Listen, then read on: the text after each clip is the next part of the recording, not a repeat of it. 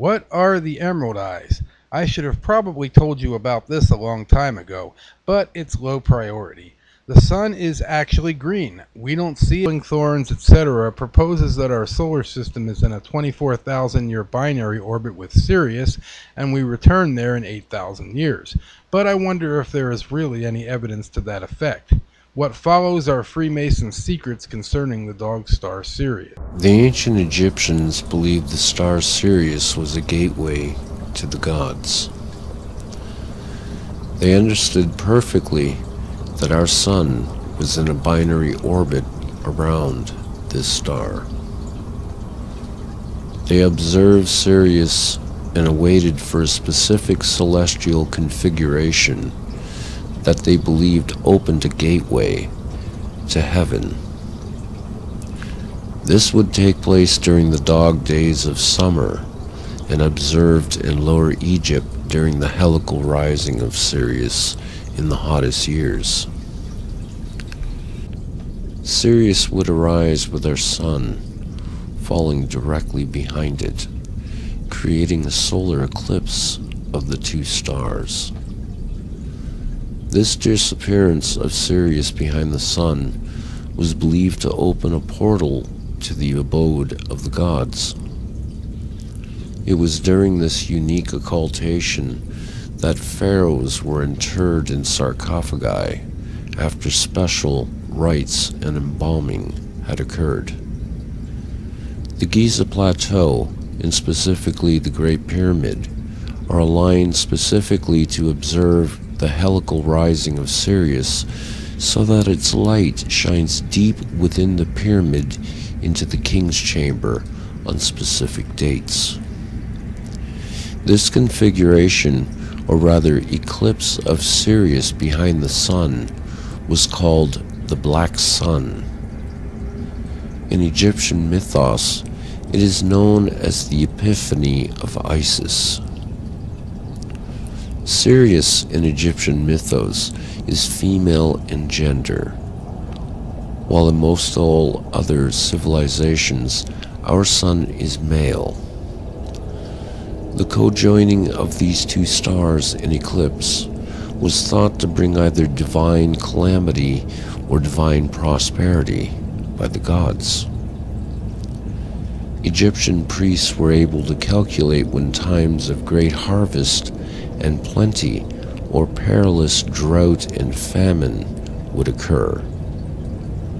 Not to mention the appearance of the priests as gods to the serfs through their accurate predictions of natural calamities and celestial phenomena.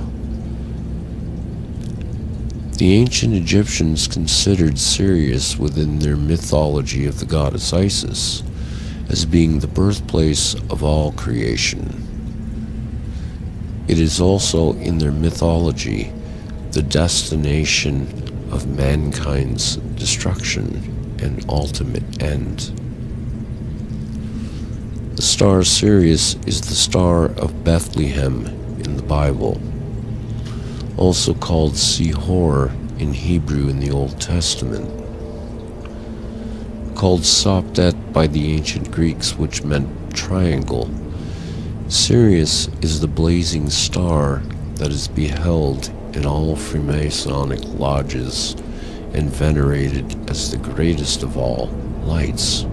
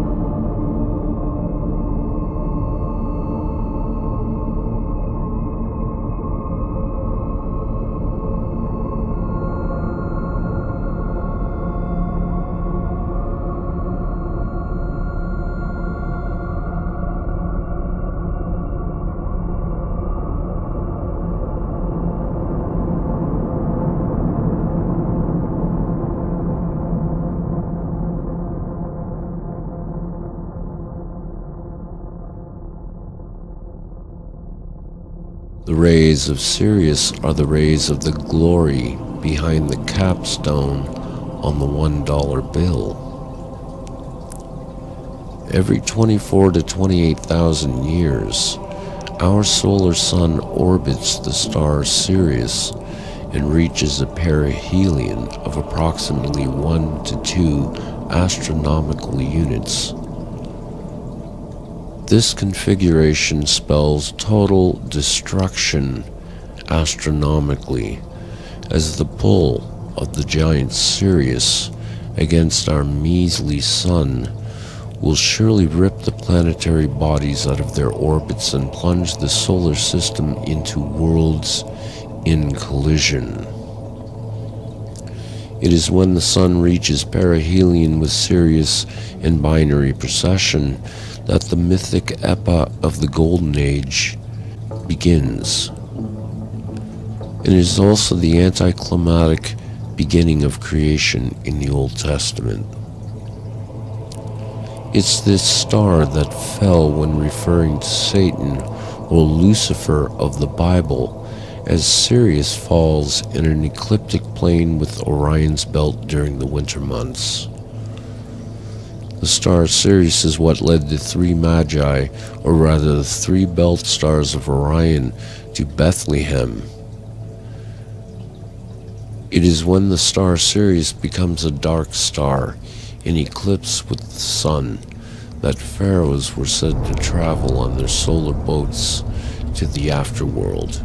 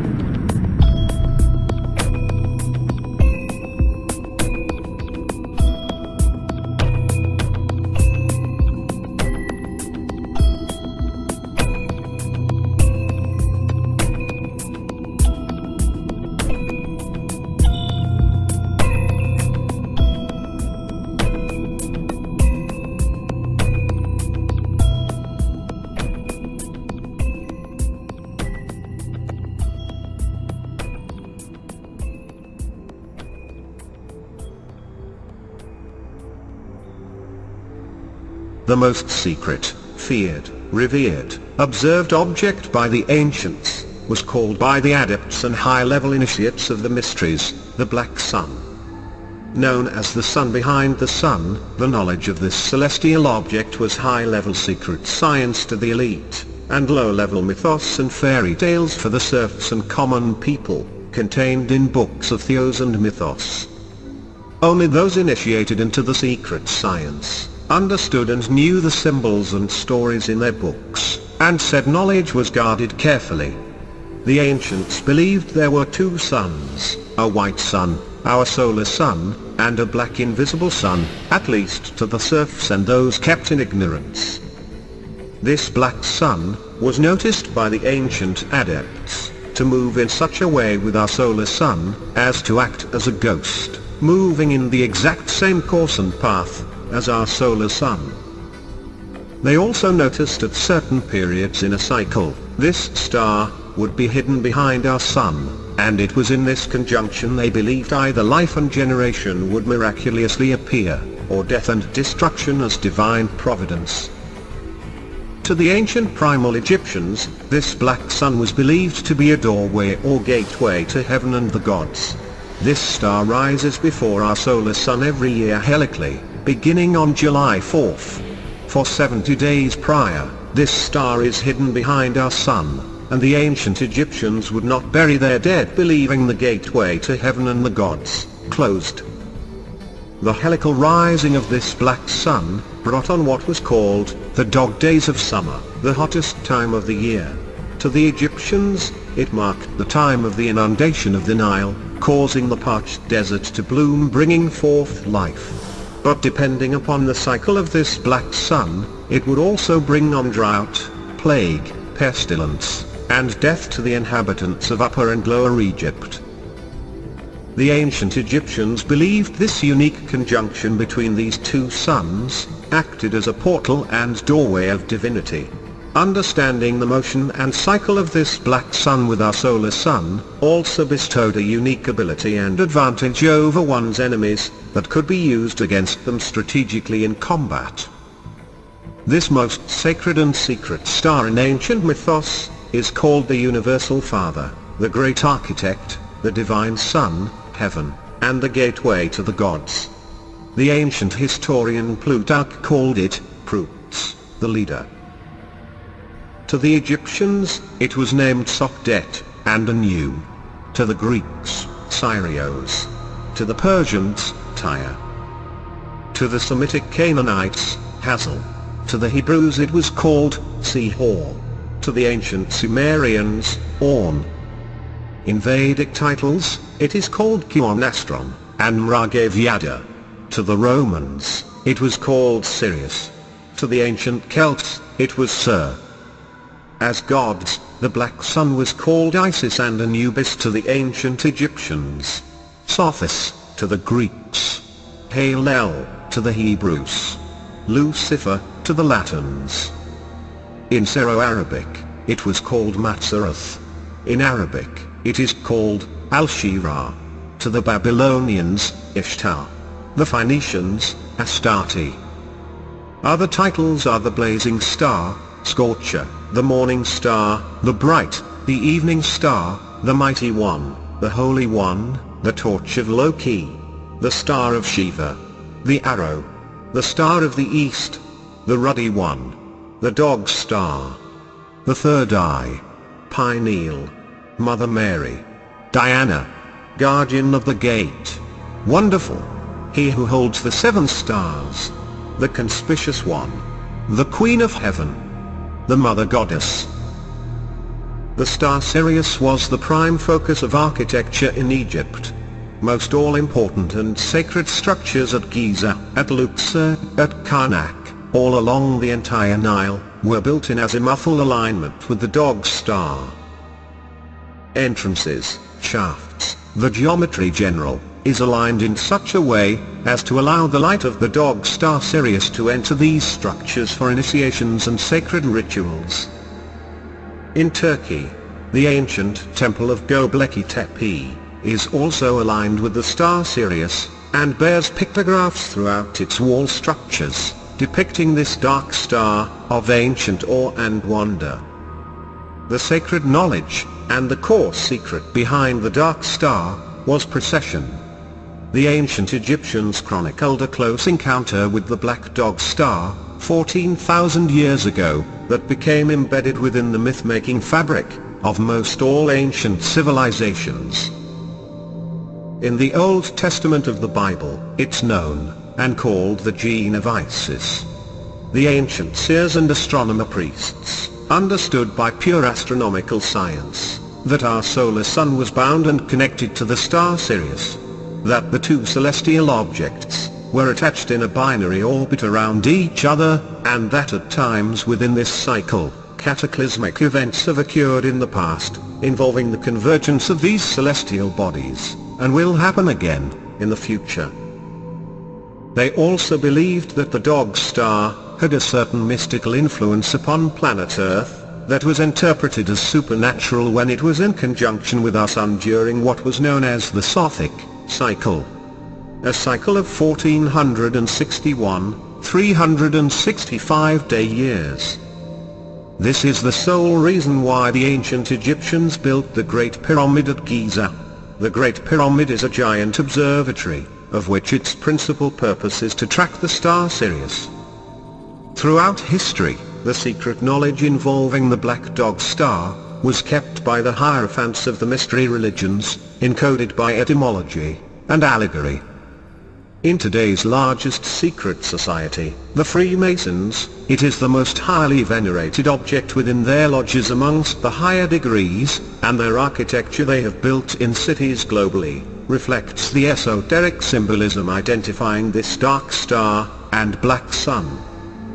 During World War II and the Nazi uprising, the secret attaché of Adolf Hitler's Third Reich were called the SS.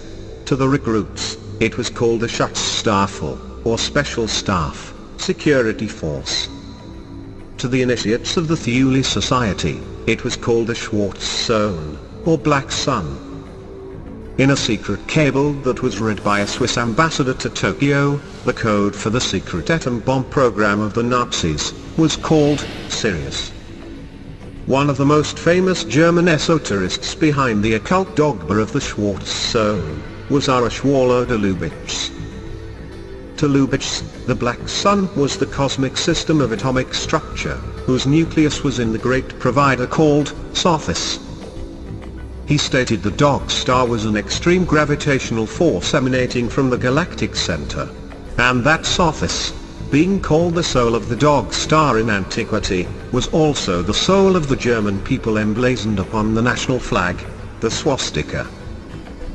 To the high echelon occultists within the Thule Society like Lubitsch, the SS were the initials that stood for Isis, and the first and last letters of the name, Sirius. Within the matrix of theism and mythos amongst all early primal civilizations, is the ground zero and point of origin, the Sirius star. The star plays the most vital and important role in occult wisdom throughout history, whose knowledge is the most tightly kept and secretive, that unlocks the syncretic web of all mysteries of occult and metaphysical sciences. The Black Rite of Memphis practiced by the secret elites of Egypt, revealed this esoteric secret, through initiation, into the black dog sun.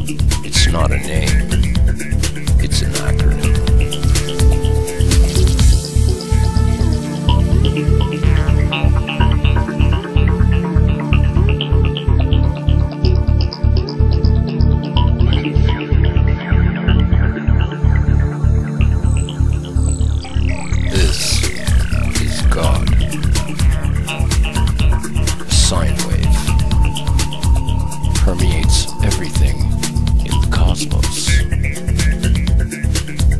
including you and I at the subatomic level. Believed to be the very presence of deity throughout the creation by the ancients. This sine wave forms the base geometry of all that we can see in the material universe. Oh, and in case I don't see you, good afternoon, good evening. Yeah. Morning, Truman. Morning, Spencer. No. He won't hurt you. Get down. Yeah, I know. Come on, Pluto.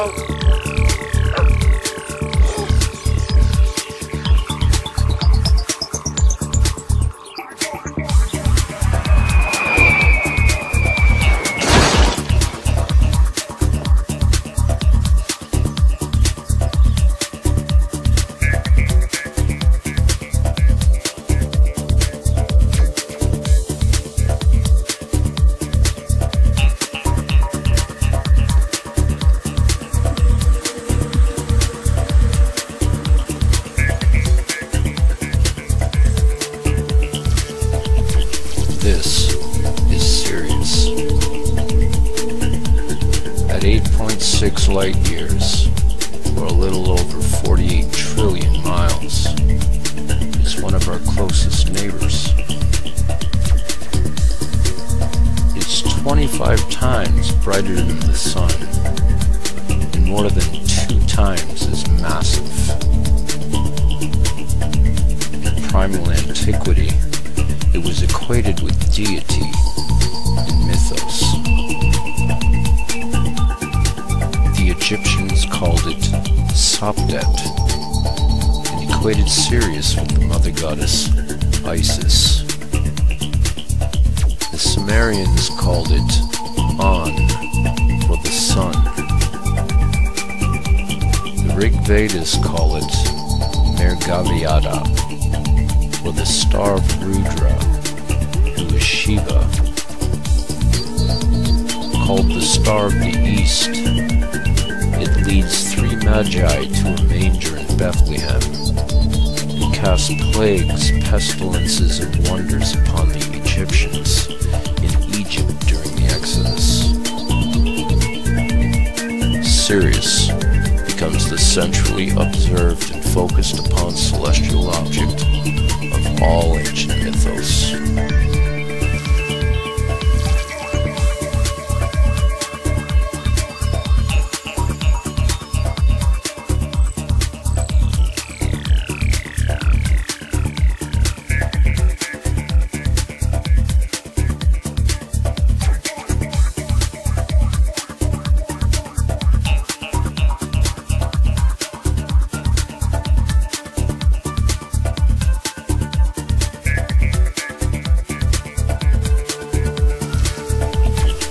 This is time.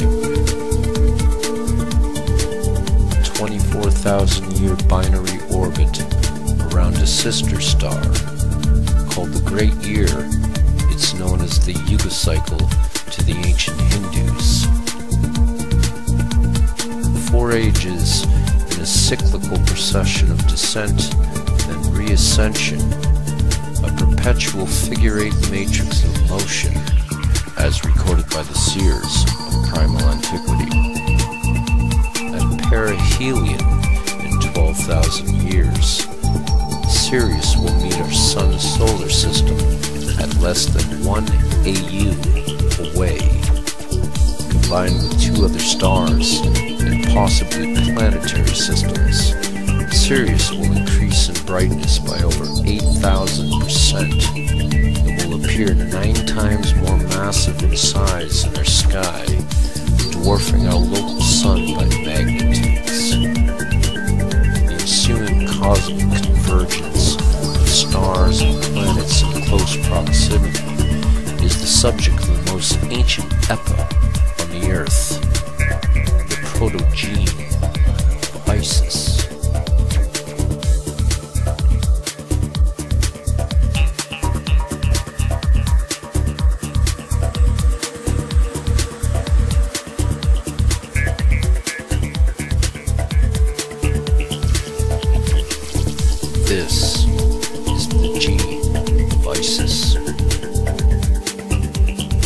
by the Sumerians Nibiru. It means the crossing place. Called the Vesica Pisces in esoteric symbology. This perihelion point in the orbits of the Sun, Sirius, is called first time, and the Golden Age in primal antiquity. It's also referred to as hell in some mythic epos, the place where time ends and begins again. Called the Womb of Sothis, this astronomical position with Sirius is the birthplace of all mythos, theos, on planet Earth. As with all secret societies, you have levels, and if you're on the lower levels, you don't even know they're upper levels. They don't even tell you.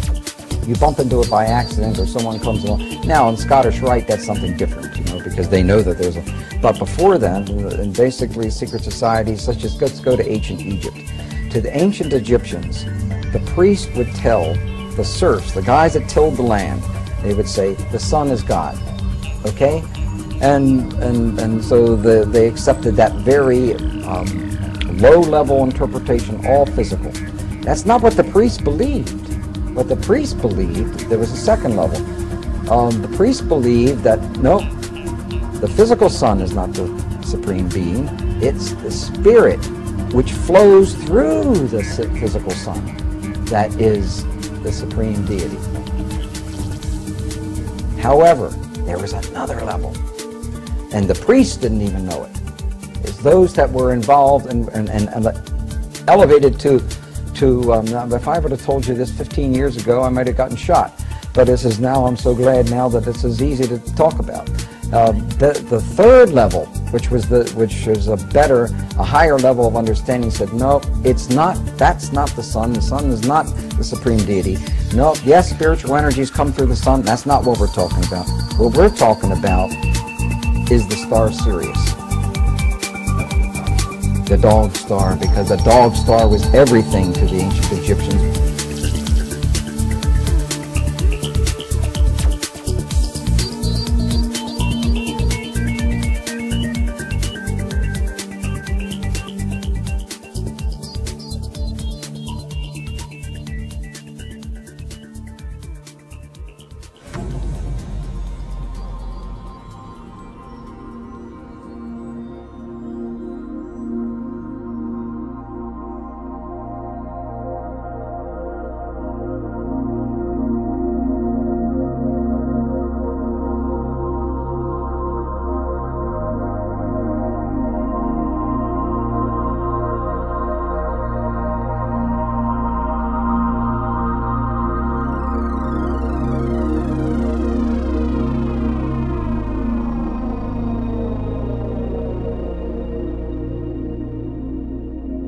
We're suggesting that the entire foundation on which our notion of human history rests is faulty.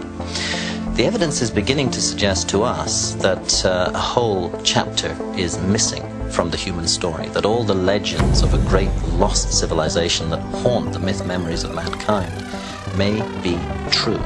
One thing is for sure, there was an enormous, horrendous cataclysm at the end of the last ice age, and this brings us to that date of 10,500 BC that we focus on in the monuments.